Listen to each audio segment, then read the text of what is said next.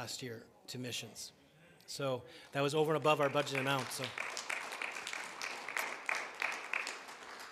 as your pastor, I said to the leadership team, I just want to introduce you to two gentlemen, Joe Amaral and Ed Dixon. And so we did that in two separate occasions. And it was my plan that they would meet Ed and they would meet Joe, and they would choose one of those to be our mission partners over and above Jed and Deb, who are our RAN network workers and have been part of TPC's missions program for years. But your leadership team said, no, we want both. We want both. And so we formed a partnership over a year and a half ago with Loads of Love and with for Liberia, Hope for Liberia, Hope for Liberia, Joe Amaral and Ed Dixon. And so it's my pleasure today to have Ed come and share this morning from the Ukraine. And he's on his way to his 12th visit in just a few weeks. And so would you give Ed Dixon a great Timmins Pentecostal welcome?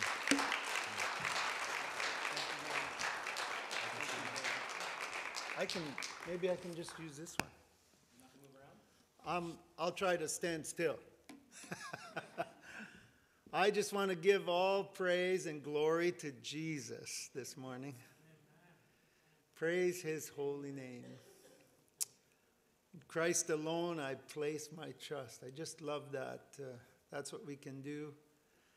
I'm very thankful to be here this morning, very thankful hearing about your missions giving, and you really are a giving church, giving people, and I'm very thankful for that. I know the Lord is thankful, and genuinely God is blessed when we give. And I'm a fortunate receiver of blessings like that, being able to distribute them in places of need. I'm very thankful to be here this morning because I love your pastor. And he's a great man of God as I've gotten to know him, and he's been a great blessing to me. And I think the biggest thing is your pastor, for some strange reason, thinks I'm a big shot. and you know, it's kind of nice when someone sort of feels, because you know very well that most of us, we don't feel like big shots, you know. No matter what happens in your life, you don't really genuinely. I mean, I'm a farmer's son from Leamington, Ontario. I grew up in the tomato fields, you know. I'm little Eddie Spaghetti as far as my mom is concerned. You don't really change that much. But you know what the amazing thing is? Jesus thinks you're a big shot. He thinks you're significant. It doesn't matter who you are. And if you want to write something in that little space today, if you have a pen, I'd like you to write that. Jesus thinks I'm a big shot. Because he does. He really does. We work with children overseas, children with severe disabilities, many of them without arms and legs, who are abandoned by their parents. You know what we tell them? We tell them, you did not come to this earth from your mother and father. You came through your mother and father, from God. God sent you here. And if God sent you here, he has a purpose for your life. He has a reason for you being here. And we've seen these children, I spoke about it last time, we've seen these children change the world in many cases. Several children from that first orphanage we started to work at, like they have silver, bronze, and gold medals from the Paralympic Games in Rio de Janeiro, in Tokyo. We've seen these kids do phenomenal things. Just blows me away now to see, out of those many children that we were helping, many of them are in Canada now, living in Canada. And their lives have been completely changed, and they've had a great impact, not only on other people in Canada, but on me. I've been changed by them. When I meet with these children now, and it doesn't take much when you're with someone who has no arms and no legs, has made their way to Canada, has gotten permanent residence in Canada, and are painting paintings with a brush, like the one girl paints with a brush in her mouth and sells these paintings and makes a great living, has her own apartment, I think to myself, wow, what could I ever complain about? What could I ever feel sorry for, you know? And so I just feel really blessed today. I'm a storyteller. I hope that's okay with you. I'm not a preacher. I love telling stories, and I think there was a guy, what's his name? Jesus. Yeah, he told stories, and it seemed to work for him. So I'm going to do that today. If you bring up that first picture there, I've been extremely blessed to have a wonderful family. You can't see it in the picture, but before I met my wife, I was broken, divorced. I lost, it certainly seemed like I had lost everything, and thank God I met a guy who invited me to a Pentecostal church, and it changed my life. I remember 8 months sitting in the services, and I kept coming back to the church because just like for you today, somehow I felt better after the service was done than when I came in. God was doing something in my life. And gradually I got to the point where I realized that most of my life I had just done my own will. I had done what I thought was best. I genuinely thought I was making the right choices, and I realized that I needed to submit myself to someone else's will and see what would happen, see what he would do. And a beautiful morning, and many years ago in Chatham, Ontario, I committed my life to Jesus Christ, and I said, I'm going to try it. I want to do your will. I want to see what happens. If I just did God's will every day, what would happen? And God has blessed me so much. I'm surrounded by beautiful girls now, and our oldest daughter is not in this picture. She's married now. She's 26. Our youngest daughter is there in the picture. She's 6. We have 4 daughters, and I kind of even hesitate when I think about everything that God has done in my life, and I'm amazed,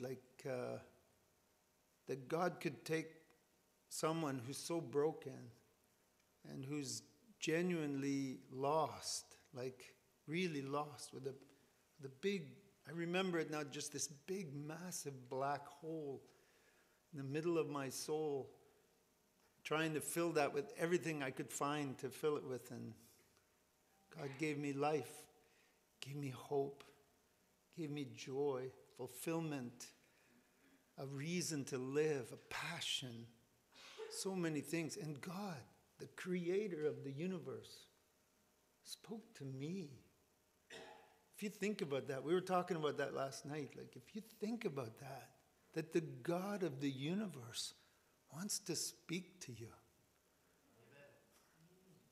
That's unbelievable.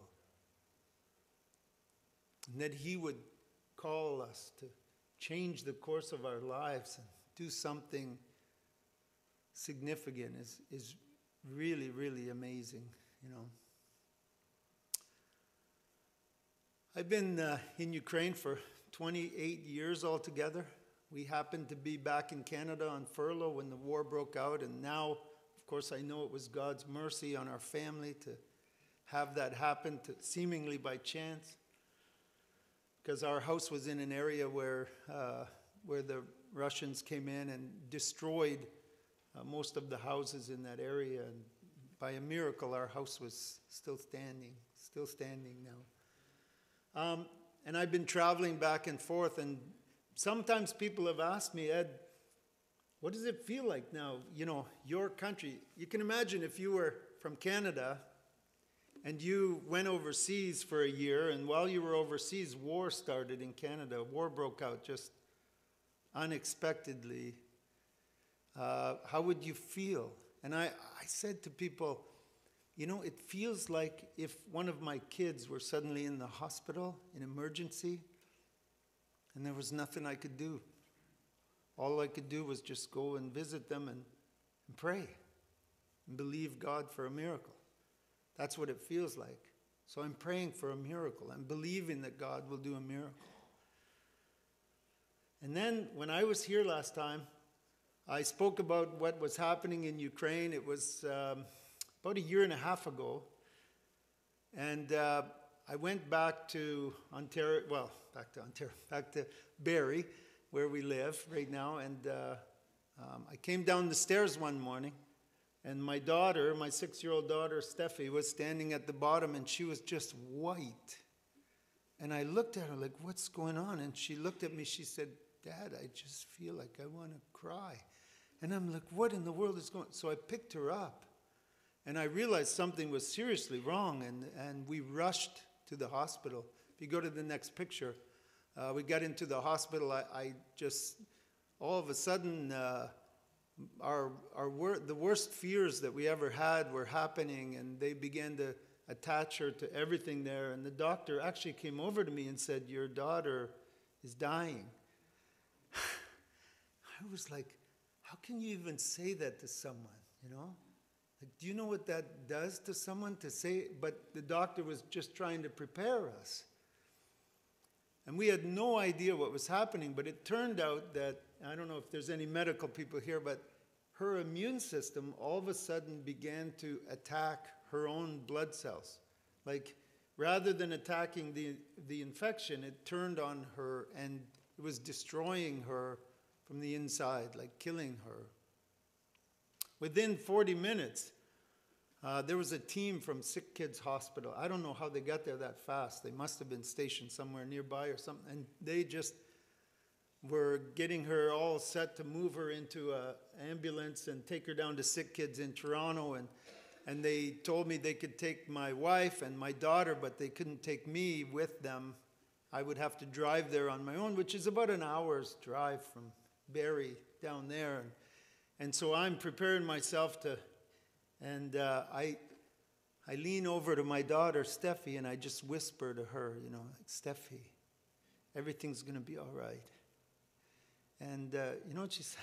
She said, Dad, I love you endless.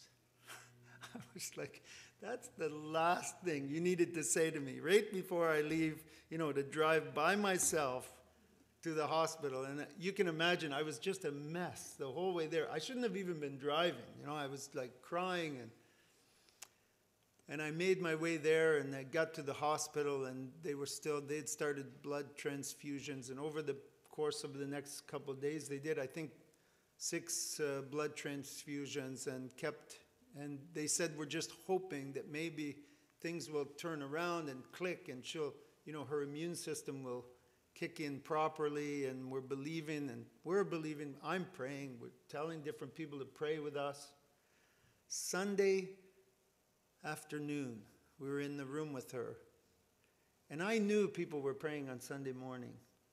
And Sunday afternoon, all of a sudden, it was like, literally, like someone took a switch, like a light switch on the wall, and turned it on, and the whole atmosphere in the room changed, and she sat up. And she said, wow, I feel better, you know? And we saw a miracle before our eyes. We saw this moment when she just suddenly clicked and was 100%. And if you go to the next picture there, you'll see me and her now. And the doctors have done several tests. They checked again and again to make sure that she was fine. And the doctor came to me a while later, and he said, Ed, I need to tell you something. Your daughter is not 100%. Your daughter is 120%. Like, praise God.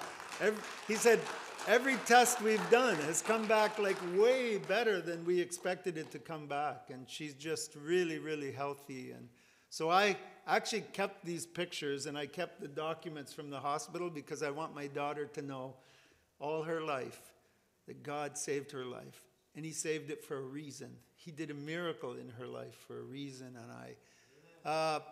And Pastor mentioned that my daughter is getting baptized. And it's actually this daughter. She's 6 years old, and she came to us a few weeks ago and said, I want to get baptized. And we're like, seriously? And we had to talk to her to make sure she understood exactly what that meant. And the more we talked to her, the more we realized she understands exactly what that means. And we're so proud of her. And of course, I changed my flight for Ukraine so that I could be there when she gets baptized on April 7th. And we're just really excited. But remember what I told people before, that Ukraine, going to Ukraine was like one of my kids was in emergency. And I used to say that, and it happened.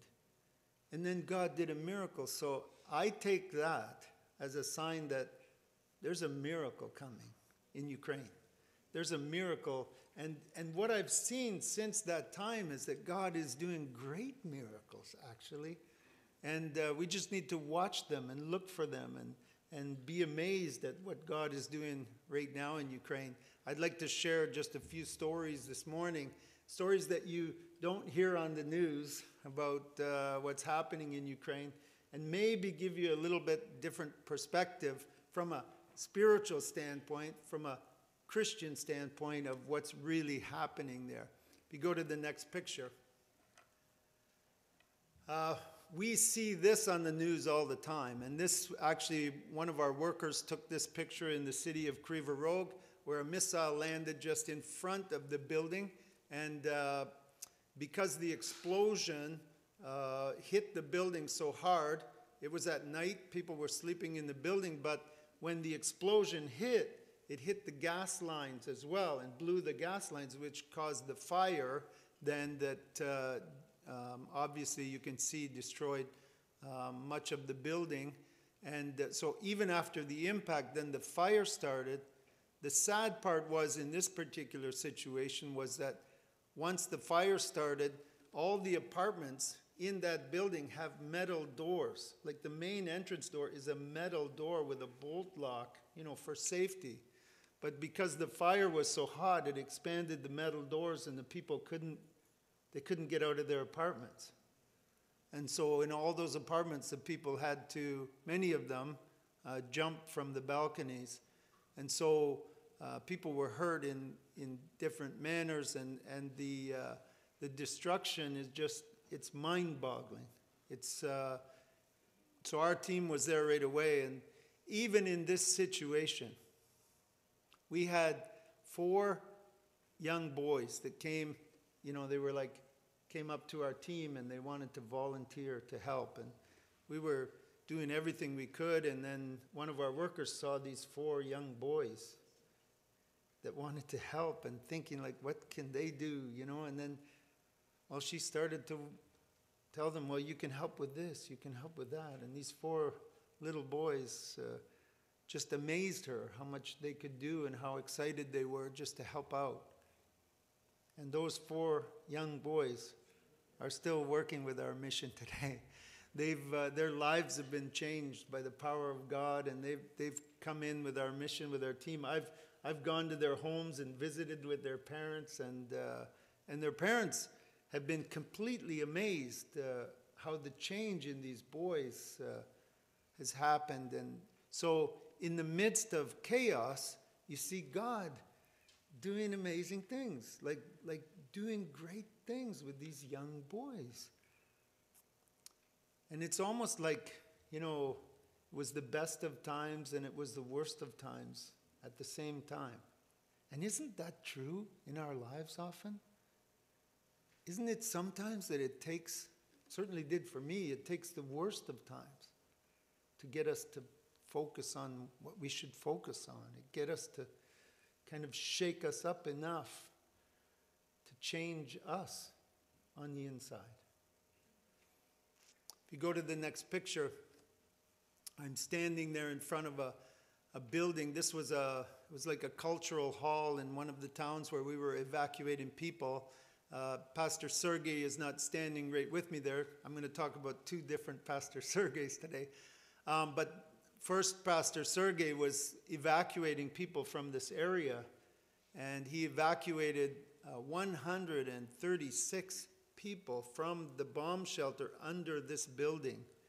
And He told me one time he had 19 people in his Dodge minivan. 19 people. If you can imagine that, how would you even do that?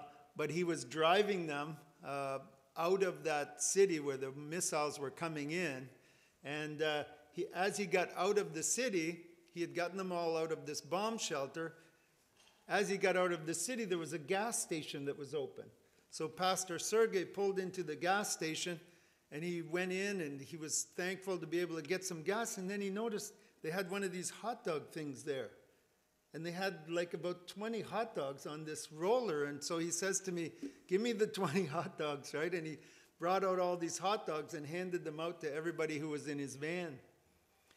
And there was a lady sitting in the front, and he said she was actually 3 people away from him in the front of the minivan. And she was just weeping as she was eating the hot dog. Pastor Sergei's a bit of a joker. You know, he's always making light of even difficult situations. So he says to her, is the hot dog not that good? And she said, no, it's actually, I haven't eaten in 6 days.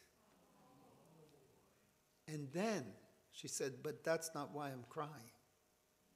And he said, why are you crying? She said, because in the bomb shelter, I thought the whole world was ending.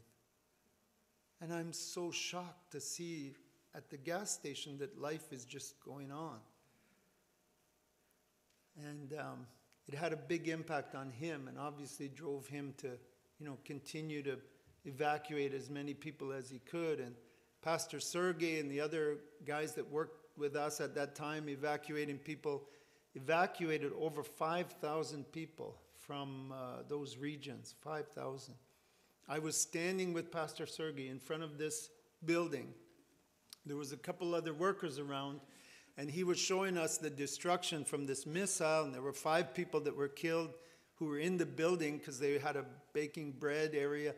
And while we're standing there, one of the workers said, but Sergei, remember, we evacuated 136 people from this building, from the bomb shelter. And he says, yeah.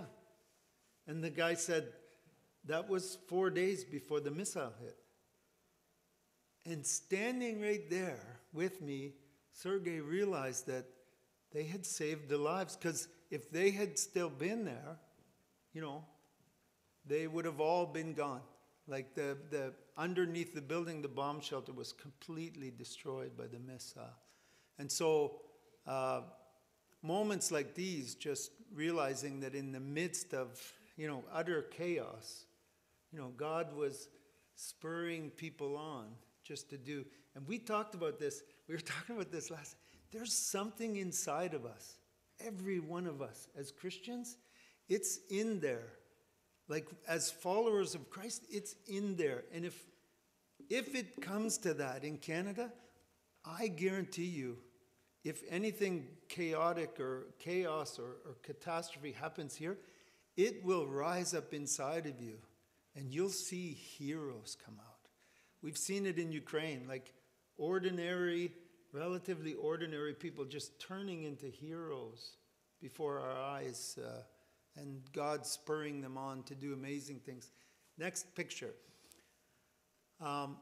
We've, in the past 2 years, since the war started, with the help of Huntley Street, Erdo, several other different organizations, we have given groceries to over 200,000 families in Ukraine. We have delivered groceries to them in different ways. If someone would have told me before the war started that we would give groceries to 10,000 families, I would have said that's impossible. There's no way we could pull that off. But God has, again, just done this amazing miracle by providing the funds and and many times those families, they don't need the 2 weeks worth of groceries, let's say, that we're giving them. It's not like they're going to die without that. But what it does is it gives them that they can then replace the money that they would have spent on that. They can do something else with it that they need, whether it's medicine or school supplies, or I guess in most of those areas they're not buying any school supplies, but other things that they need for their families. most of these families in those areas are living on less than $200 per family per month. That's basically the budget that they live on. And being able to do that for them is just it really is a great miracle. And I can stand here this morning and say, you guys have helped with that. You've been a big part of that. And so I want to say, as God is with me this morning, thank you. Thank you for helping. It's made a huge difference in people's lives, and I've seen it myself personally. Next picture. Some of you know this, not everybody, but we have this program in Ukraine. It's called McJoyful Christmas. And every year up to when the war started, we took orphan children from orphanages in Ukraine to McDonald's at Christmas time. Now, McDonald's in Ukraine is actually the elite place to eat. Like, ladies get dressed up in evening gowns in many regions over there to go to McDonald's because for them it's extremely expensive and it's the best place in town. But I knew that the orphan kids from the orphanages, they would never get to go there. So one Christmas, about 20 years ago, we took 46 children to McDonald's at Christmas time, and it was amazing. Like, these kids were shaking in their seats. They were so excited to be at McDonald's, if you can imagine. And we're kind of telling them, don't get too excited. It's not, the food is not that great, It's not like, but after we gave them the meal, they then folded up the wrappers from the burger, folded up all the wrappers, from the fries and other. They put the toy and everything back in the box. They even folded up the paper placemat on the tray and took it back to the orphanage with them. And we realized that we had this opportunity to share the gospel with these kids. And everything we would say there in the McDonald's restaurant, we knew they would remember all year. So what an opportunity to say something significant. So we started right in the McDonald's restaurant. We would have a full presentation of the birth of Jesus. And our team, it was just amazing. Like, we're right in the McDonald's restaurants, and they had like a stage set up in there. They had characters coming in and out, and then the lady, one of our workers would say, and then the three characters from the east, they came, and in would walk Mickey Mouse and Donald Duck and Pluto, in costumes, and then she would be like, no, it wasn't them, and it was three wise men. Oh, okay, and then they'd go out, and the three wise men would come in. It was amazing. Like, they did such a phenomenal job. And the great thing is that everyone in the McDonald's, not just the kids, they were watching, right? So we had this phenomenal period of time, almost 20 years, where we were doing this right in the restaurants. And McDonald's was very excited, because we were doing this for orphan kids. And it turned into a great program. We had some years, there was a few years, we had over 5,000 children. And you can imagine orchestrating that in different cities and kids coming in and out. Just a phenomenal outreach. And since the war started, they closed the McDonald's for a while. And this year they opened them up, and we weren't able to take kids into the restaurant. But over 3,000 children this year had Happy Meals delivered to them, and a full presentation of the gospel by our team. And just a real amazing thing. So for $10 per child, we're able to do this for every child and set up this great thing. And God has spoken to children. We had one church, they had 2 sets of children come in, almost 100 children in each service. And they came in, and we had the Happy Meals delivered.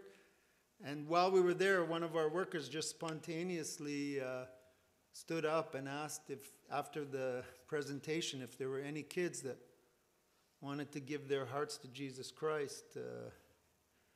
And every single child, she was blown away. Every single child in the service put their hands up.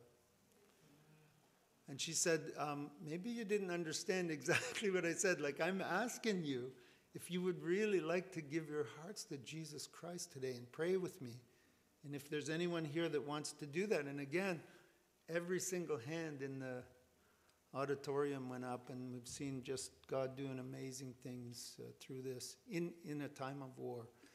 If you go to the next picture, we've kind of been working with about 100 churches in Ukraine, different churches, and these are amazing people. I can't emphasize how much, how you're seeing heroes right before. I mean, you're seeing people that their lives have been changed. They've given their lives for helping people. And one of the things that really surprises me is the joy. I think that was the biggest surprise when I first went back. I thought I was going to find people in torment, people in wondering what's going on, people, confused and in chaos. But instead, I found joy. I found people who were excited, about doing. We've had in many of the towns where some of these churches are, in one town in particular, in Ivanovka, near Kropivnitsky, it's a city in Ukraine, the mayor of the town gave her life to Christ in one of the churches. And then she led everyone in her town council office to the Lord. They were all now born-again Christians, the entire council, and I was there with them. And not only that, right in the town council offices, she took me over to the one area, she took me to an office. She said, "This is our children's ministry office." And they had gotten Bibles from Samaritan's Purse and other things, and they were doing children's ministry. Whenever kids came in and had any needs, they would bring them. And they had a lady, she was a new Christian, and now she was working with kids there. And this would not have happened. It would not have happened 5 years ago in Ukraine. Something like that. And now this is happening all across the country. We're seeing people responding simply because the church is meeting the needs of the refugees, of the people. And it's bringing them, as you can imagine, just amazing joy to be able to be that rescue, to be that help, to be that answer to people's prayers. And they're doing that by and large because they're getting resources from us, from our churches in Canada. If you go to the next picture, revival has broken out in many areas all across Ukraine. This is this is the Pastor Sergei here, the first one I was talking about in his church. And he had roughly 40 people in his church before the war started. Right now, you can't see them all there, but he gets up to 100 people into that small hall, and he does it 3 times on a Sunday. And just a real hunger for God there. These people are not there because they're receiving groceries or something. These are people that are genuinely coming out for church services now in a church that had 40 people before. So just a real hunger for God in Ukraine right now.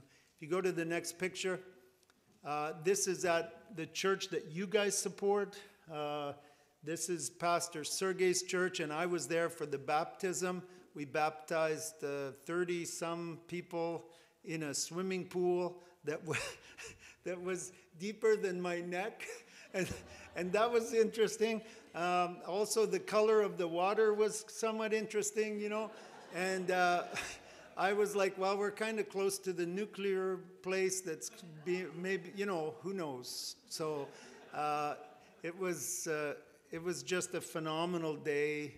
I know you can imagine these are all new Christians being baptized there. If you go to the next picture, this is Pastor Sergei there, the second Pastor Sergei, the one that your church supports.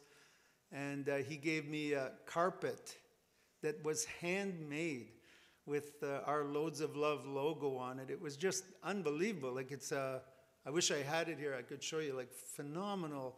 They had someone make this by hand and presented it to me. And I'm the fortunate one, like really. I mean, I get to take all the support that you guys give. I go over there and I hand it out like I'm Bill Gates or something, you know. And Bill Gates probably not the best choice.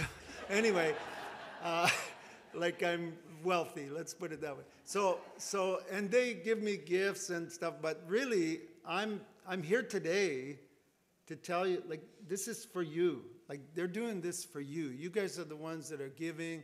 And they even gave me flowers, you know, that something they do in Ukraine. They give men flowers. I still don't really go for that much. But anyway, phenomenal thing. And not everyone knows this story, but the church that you support, Sergey I've known for and his wife Nastya, I've known them for over 25 years. And for 25 years, they had around 25 people in their church. 25 years. Sometimes 15, sometimes 30. You know, they kind of went up and down. Sergey worked part-time. But Sergey believed. He believed that, maybe I could even say he believed he was a big shot in God's eyes. He believed that God was going to do great things. He genuinely even prophesied and had prophecies over him that God was going to do great things with him.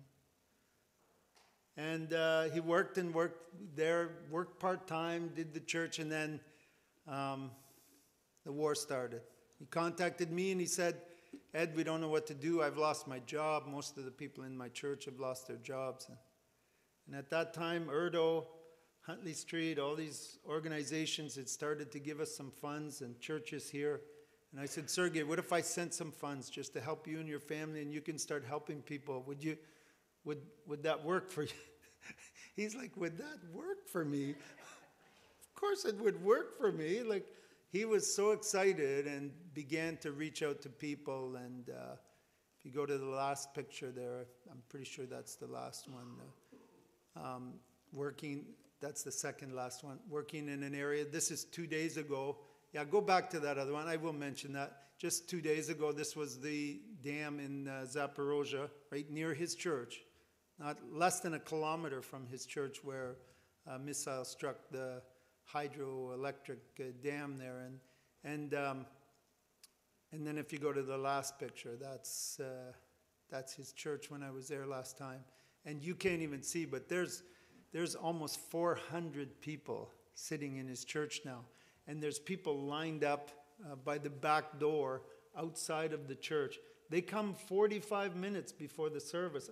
When I was there, they were there 45 minutes before the service just so they could get a seat. And just the hunger for God. And you can see, if you look closely in the picture, joy. Just joy, absolute joy. And I said, you know, you guys are just... I said, I need to get a selfie so that I can take it to Timmins and show the people the church that they're supporting. And they were so happy, so eager. And really, I know every one of them, if they were here, they would say thank you. And I thank you. And I pray that God blesses you. And thank you for having me here today and making me feel like a big shot. Thank you very much. God bless you.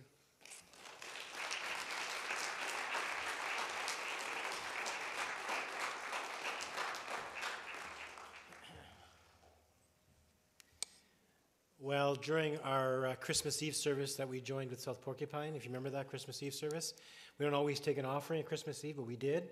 And that money went to support the McDonald's. We had committed to Ed before that Christmas Eve service that you can count on us. I think we said 100 kids, I think it was. I don't remember. But we told you beforehand, believing that we'd get the money in the Christmas Eve service, and we did. And so you've been part of that. So that McDonald's, and that's you doing that. And so we're so grateful for that. When Ed was here last time, he shared with us about Sergey and the church there, and that he was doing what we did with you Christmas Eve. He committed dollars to him to be known. And I said, how much is that?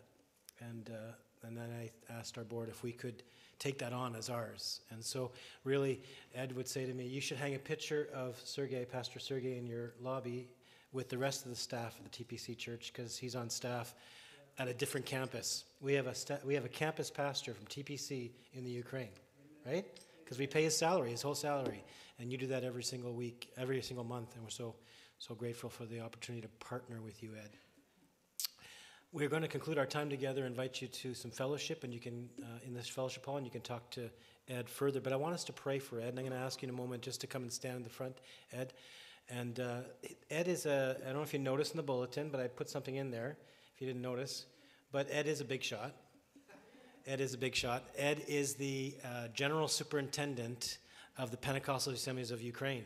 That's a new thing from last time he was with us. They have asked him to represent him and to oversee over 100 churches in the Ukraine. And he is a big shot. He won't tell you that, but I'm telling you that. He didn't tell the board last night either. I said, there's been a change since Ed's been here last time.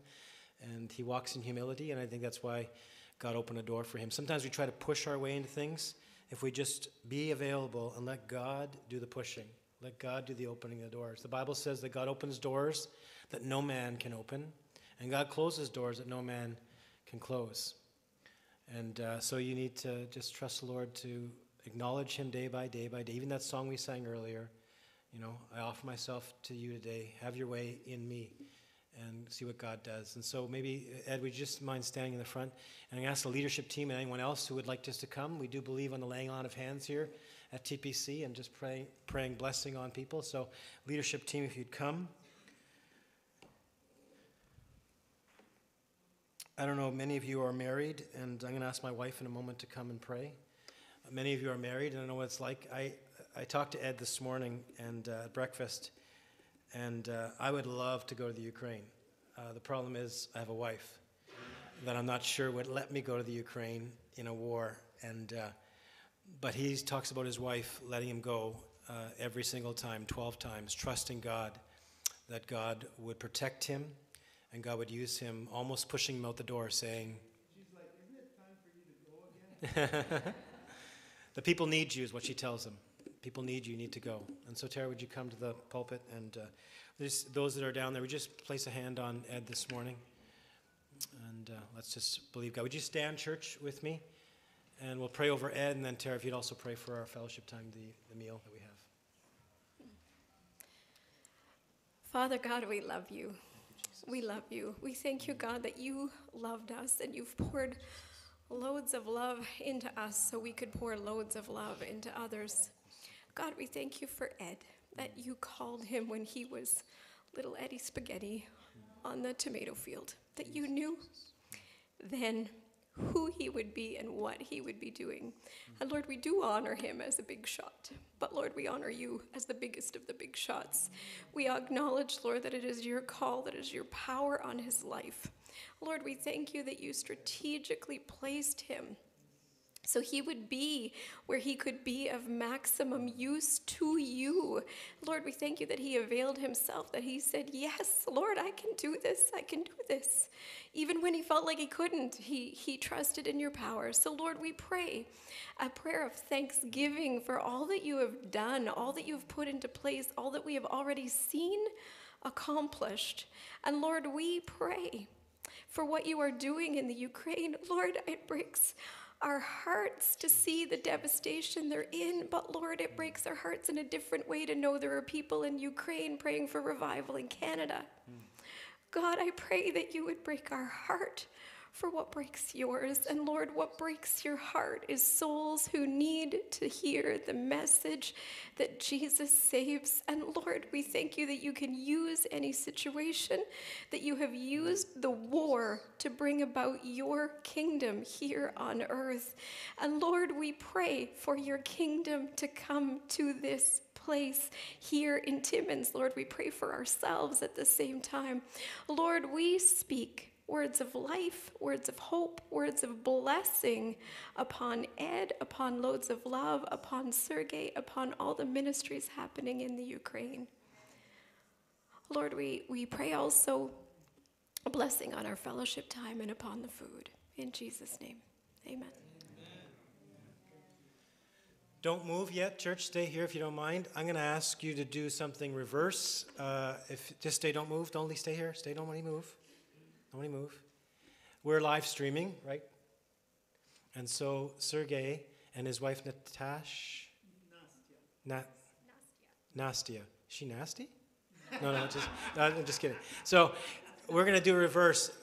Pastor Sergio and his wife tune in to TPC almost every Sunday. They're one of the first people to like our live streaming. And so why don't you, as many as possible, want to come to the front and look to the back screen, and let's say hello to them because they're more than likely watching. And so could you just come, church? Come on, church. Just come on down. It's okay. And look back at the camera, and let's just Sergey and Nastya. Come up here so you can say it nice. Come up here. I'll say it. So let everybody come down, Okay. and then I'll get Ed to greet them. Yes. Maybe even say something in Yeah, Ukraine, because they're watching. Amen. So let's do like them and give them a thumbs up or something. Yeah. Okay. Аллилуйя. Сергей и Настя, мы сейчас приветствуем вас из Тименс, Канада. Говорим большой привет. Мы с вами. We are with you. Мы с вами. Аллилуйя. Слава Богу.